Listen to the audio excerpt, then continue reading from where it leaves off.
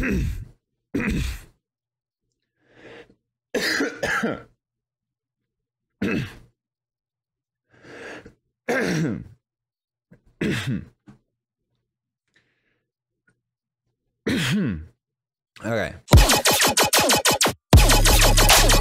Yes, this is Alt F4. This is my song that I did on, what was it? OVRDUB Mothership Volume 2. It started off as an all-nighter project and it didn't get accepted. So I was like, oh no. Now it's a song on OVRDUB and it's Alt F4 and it's very cool. Yeah, it's in C# minor and it's got a funky chord progression. So let's get into it. For starters, this sound, it's like kind of a computer startup sound kind of deal. I was curious. I was like playing piano one day. I just wanted to start from like an F and just go up in fifths all the way. All the white keys.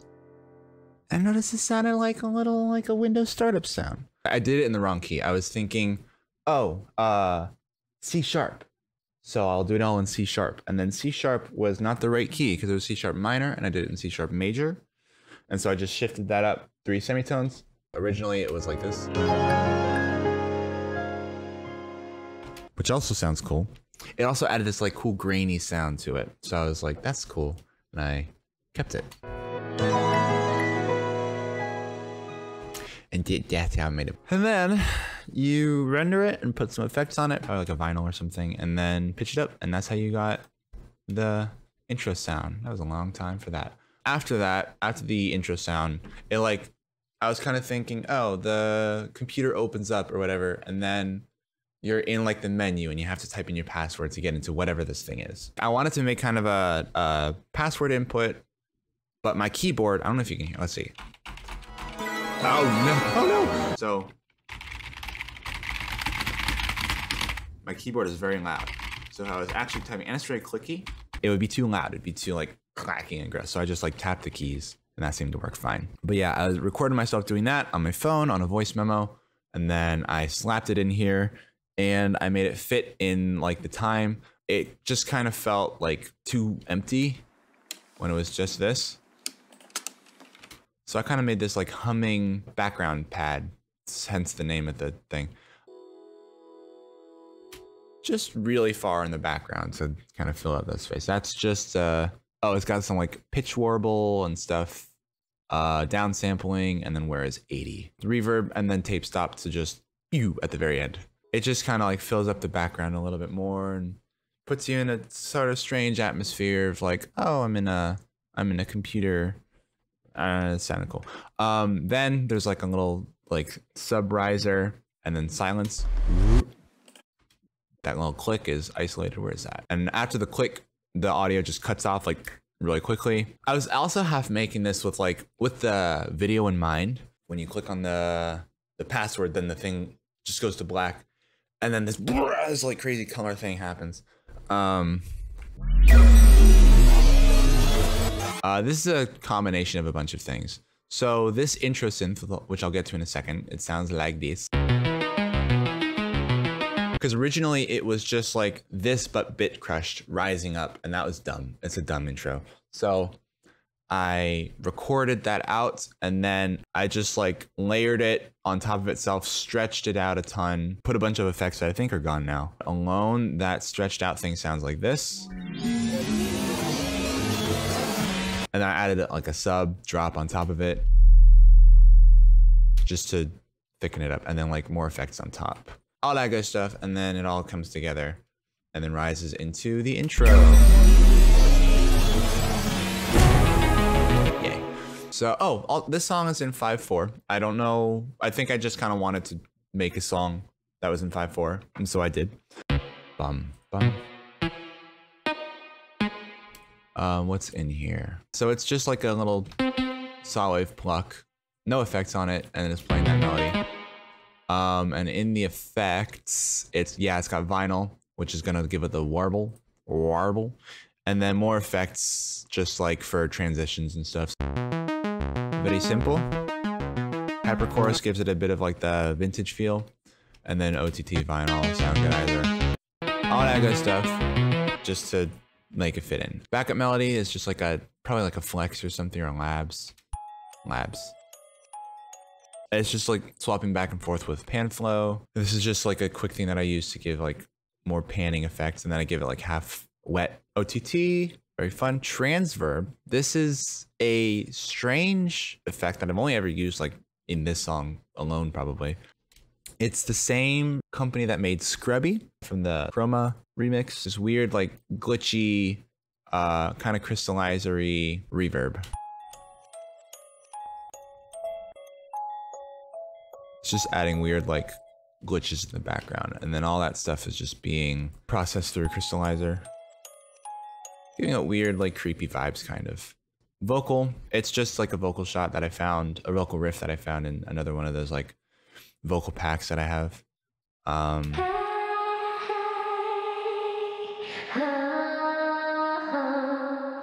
More effects, more swooshes and stuff, and then the pad, a respace in Harmless.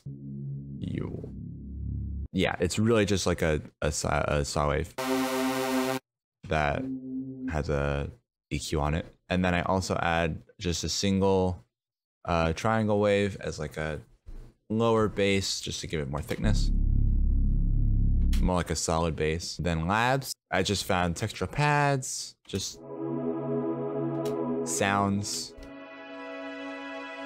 violin or violas as well as a layer. And then what is this? A choir, a choir, and all together that sounds like that. And it's a little bit crunchy, just probably from like, yeah, so in here I have a Maximus. It's just like kind of saturating it all together. All that in that one bus gives it like the kind of crunch in the background. And so together, that's everything. Yeah. Then in the build, it's just like more risers and stuff. And this is like a free sample pack that I found that just has a bunch of like glass impacts. And I really want more of these, but I can't find them. But it's just like glass breaking sounds. Reversed, it sounds very cool. And then this is probably just like got some MP3 file on it. Yeah. On this intro, this stretch is being modulated. There we go.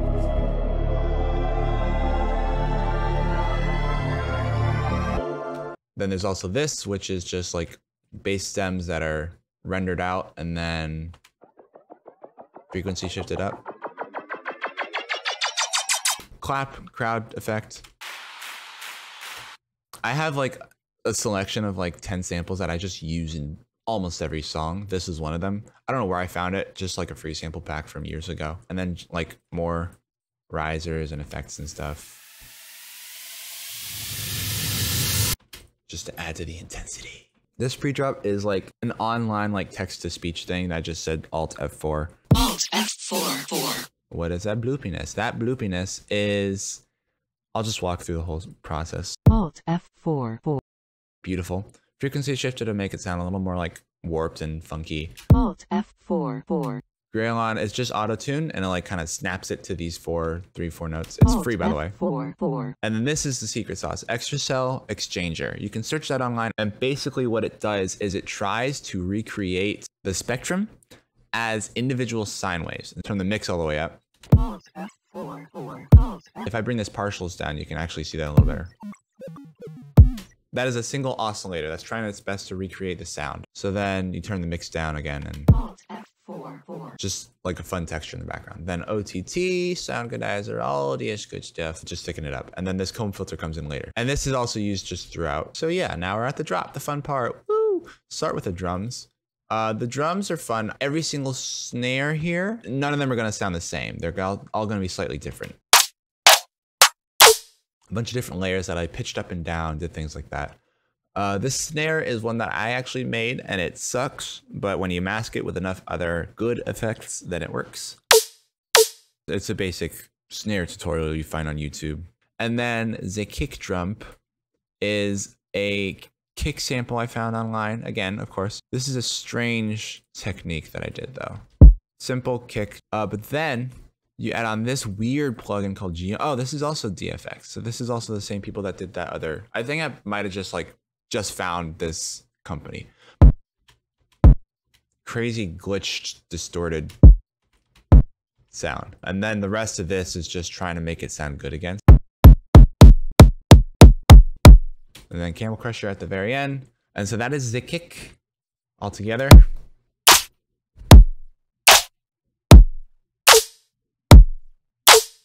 Very nice. Yeah, so like, it's kind of a call and response thing. Even though it's the same sound, it's just the drums kind of change and the cymbals in the background kind of change. More effects are added. That it kind of feels like a call and response in the single sound.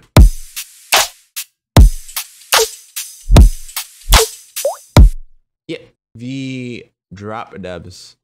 In here is actually a harmer, which I dragged probably like a Mission World Shaker. Is that his name? Mission World Shaker. There he is. Impulse in. Probably something like that. And so when you play it, and that's already like a interesting way to give like a tonality to a sound. I am like modulating through time through that. It's essentially like a wavetable now. But then I also have the phaser just like changes the texture of it a bit. And what this is actually doing is based on this width. So if I bring this width down, you can see that shape start to appear. And that offset is just moving it up and down the spectrum. But you make that width really tiny, then it's not really affecting like the entire sound as like a filter, but then it's affecting each individual like harmonic of the sound. If I just hold this here, it's kind of stagnant. That's giving it a bit more movement. Because I chose a C minor impulse and playing a C sharp, that's gonna play C sharp. And then if I go to D, it's gonna pitch it up. If I go to the effects, it's got frequency shifter for like effects later on. Vocodex, giving that lasery sound. Serum effects is actually doing a bit of heavy lifting. That kind of smears out the sound a bit. And then MP3ify, just make it sound more glitchy. And then the rest of the stuff, it was really bad in like stereo. Maybe you can hear that if you like, you're listening on your phone without like headphones or whatever.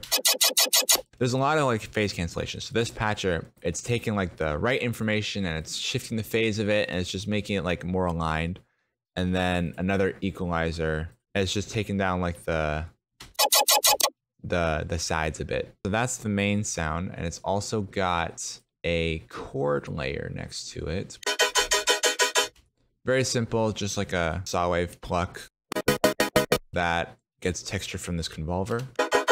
There's a clap in there. And then OTT, da-da-da, yada, yada. Very nice. Layered together, that gives like the chord background. There's also a laser. This is just one sine wave laser. And then I think the same exact thing, but with a saw instead. And so with all that together, it sounds like... And in the background, there's also this like kind of offbeat. It's just like an FM sync kind of deal. That's not it. Where is it?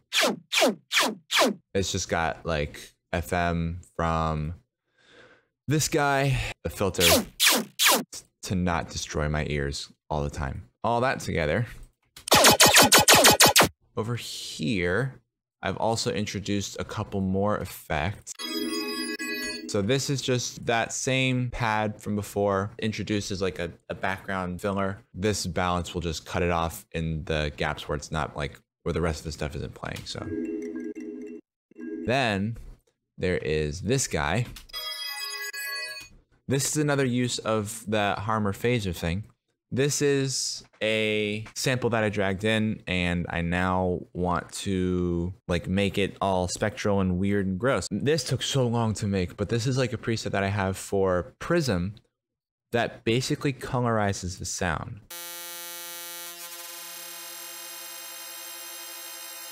You can start to sound, it's a little bit more like kind of chroma sounding. And that's because every single one of these like sine wave partials, if you look up there,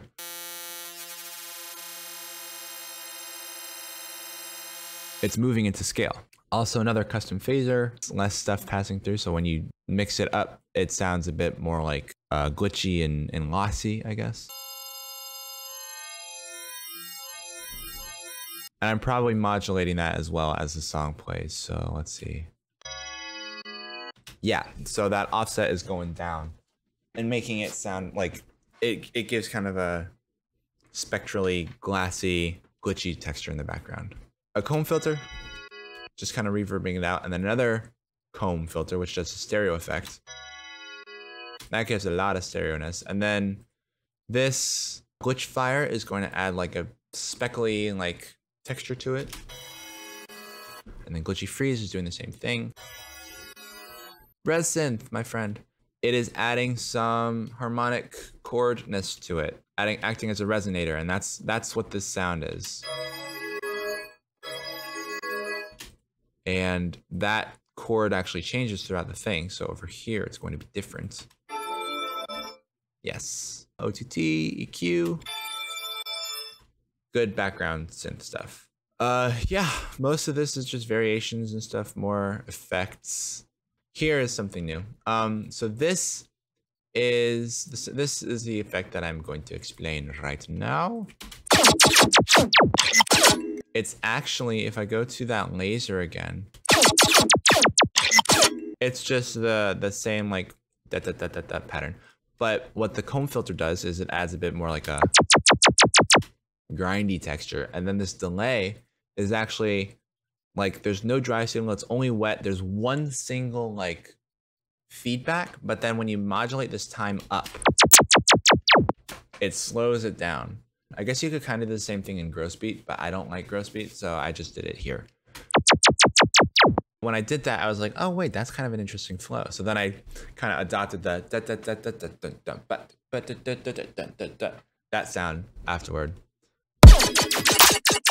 Ah, this guy is a different sound. It's in Serum. That's not it. Where is it? Without any effects, it sounds like... this is a wavetable that I made actually, and it's basically just like abusing this thing down here so that it like makes a very spectrally wavetable sound. It starts to sound like a kind of lasery thing, and then just more effects on top. And this is also the same one that's used in the midsection, and actually went with like the higher notes. You can hear the kind of like a metallic kind of clanky sound, and I really liked that, so I took advantage of that in the midsection. That sound is introduced here, and then it's like more of the forefront in the midsection. So I have this UJam Finisher Micro. This is like, it has a bunch of effects as like transitional kind of things. And this Earth to Isis, it's basically like, just adds like a really resonant low pass and like reverb. And so I use that in transitions. And also over here, I use it as like, to just throw you back really quickly before it like sucks you back into the song again. Yeah, that's what that effect is. That's what this effect is. Same vocal sample, but an octave up. Over here, there's a piano. Kind of a funky chord, but in context, it sounds all right. Yeah. There's a piano that's on top of it, and it slowly starts to like shift down with a frequency shifter as it goes through here. And that's also like the transitional effect there. Midsection time, yay! This is just a thick, old, little saucy. Oh, that's just a sub. Very crunchy. How did I make this sub? It's 3x oscillator, because I used to do that. It's just a sine wave. It's very quiet, as it is. But then you add erosion to it. Free erosion thing that I found on Reddit. Wave shaper will thicken it up. And then another wave shaper will thicken it up again. Just gonna boost the low end and the high end and take out some of the mids. And then distortion. I think all the like effects are the same. There's just more different things here. So that Serum patch that was before is now like the main star of the show. And this is just like a different position in the wavetable that I had. I don't think there's anything else that's new. It's just more of this thing. Yeah, and then the laser on top. This is like an ARP in, yep, 3x oscillator. And it just kind of glitters off into the distance. square arp, which is EQ'd, reverb, spectral gates, emitter, which is just like a noise gate, and then EQ, OTT, glitch fire is again going to like make it sparkly, and then OTT. Oh, I have no idea why I added this, but I love it so much. I think I was just like searching for vocal samples, probably for something that's like reasonable and mature, and I found this, which just makes no sense. Why is it here? But I love it so much. Yeah, so this is the same intro pad that I just like rendered out and chopped up as like a background filler again. Yeah, so then the intro comes back again, same exact stuff. Yeah, then the tempo slows down and it goes from 150 to 125. And the reason for that is because